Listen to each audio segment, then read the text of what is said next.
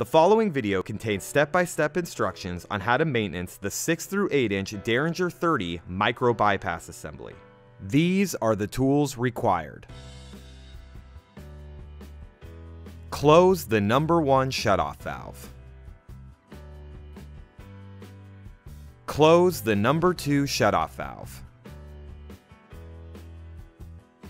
Open test cock number 4. Open bypass test cock number 2. Open test cock number 3. Open bypass test cock number 1. Open test cock number 2. Do not open test cock number 1. Use an adjustable wrench to loosen the couplings on both sides of the meter. Remove the bypass meter. Examine the meter coupling gaskets for damage and debris. Replace if necessary. Reinstall the meter and retighten the couplings with an adjustable wrench. Use an adjustable wrench to remove the check valve cover. Remove the spring from the valve body. Remove the check poppet from the valve body. Remove the seat assembly from the valve body. Examine the check cover O-ring for damage and debris. Replace if necessary. Examine the spring for damage. Examine the check seat for damage and debris. Examine the check seat O-ring for damage and debris. Replace if necessary. If debris is found on the check seal disc, the check may just be fouled. Debris can be cleaned off to make the check seal properly without having to replace the check seal disc. Use a rag and some water to clean the debris off of the check seal disc.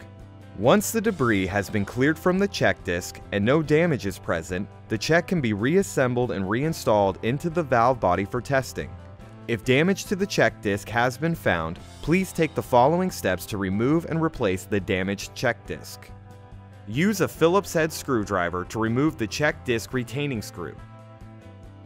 Remove the check disc retaining washer. Remove the check disc. Use a flathead screwdriver if necessary. Install new check disc, making sure it is completely flat inside the check cavity. Reinstall the check disc retaining washer. Use a Phillips head screwdriver to retighten the check disc retaining screw. Reinsert the check seat assembly into the valve body. Reinsert the check poppet into the valve body. Reinsert the spring into the valve body. Reinstall the check cover onto the valve body. Use an adjustable wrench to retighten the check cover. Slightly open the number 1 shutoff valve. Close the number 2 test cock.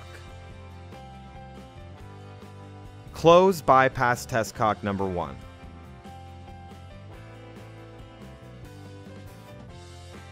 Close the number 3 test cock.